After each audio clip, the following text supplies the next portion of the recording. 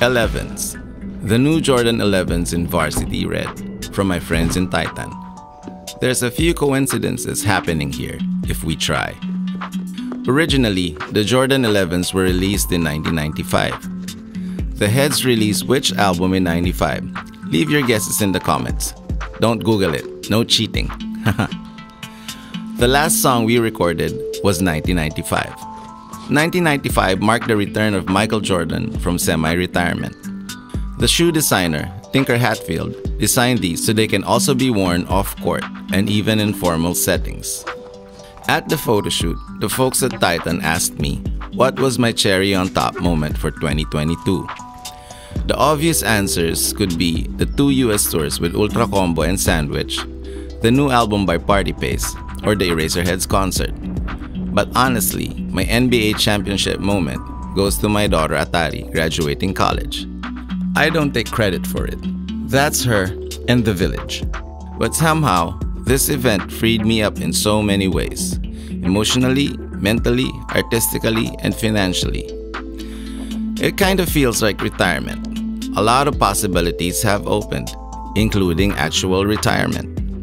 I can just ride bikes and make music at home. Alright.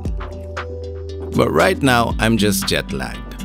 We arrived a couple of days ago from the Sandwich US tour. Sleep is my weakness.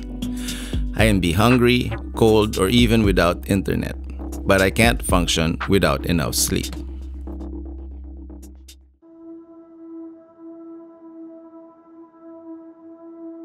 At the rehearsals, a lot of work needs to be done.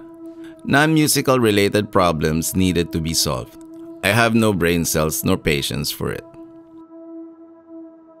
I haven't played drums in 3 weeks. The memory is there, but the muscles are a bit stiff.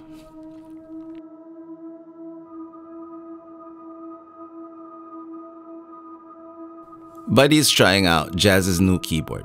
I love that it's blue. It reminds me of my first synth, the Yamaha CS1X, that I used from Sticker Happy to Carbon. Ellie's working on details with Mikey and Jazz.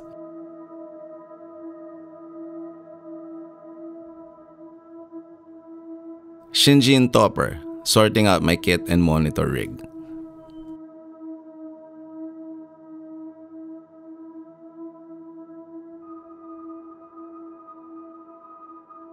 Audrey, setting up.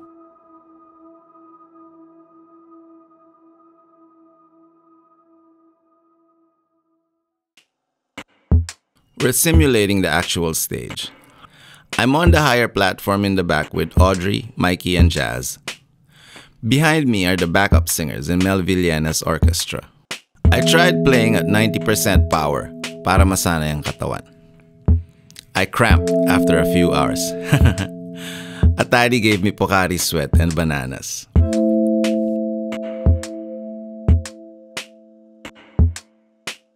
Backstage with Ange from New York, Erica, Atari, and Badeth Metal. Lunch is salpikaw and lechon kawali. Ellie sent vegan donuts from Green Bar, Makati. They taste like donuts without the guilt.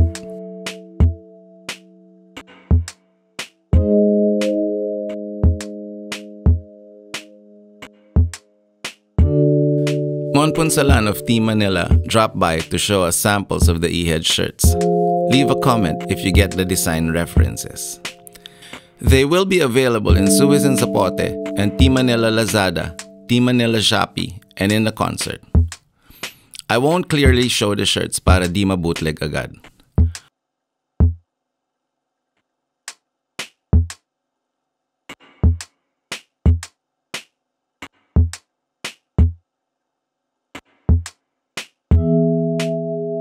A few of the shirts were designed by Veda, Buddy's daughter.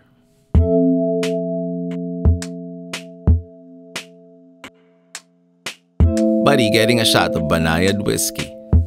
Banayad nga.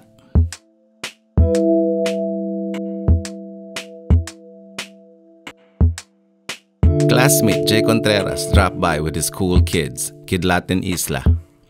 Last I saw these kids in person was when they were toddlers running around Tinta. They're all grown up now. Jay rides motorcycles with Ellie and the Cruiserheads. After lunch, Direk Paolo Valenciano showed us the stage and lighting designs.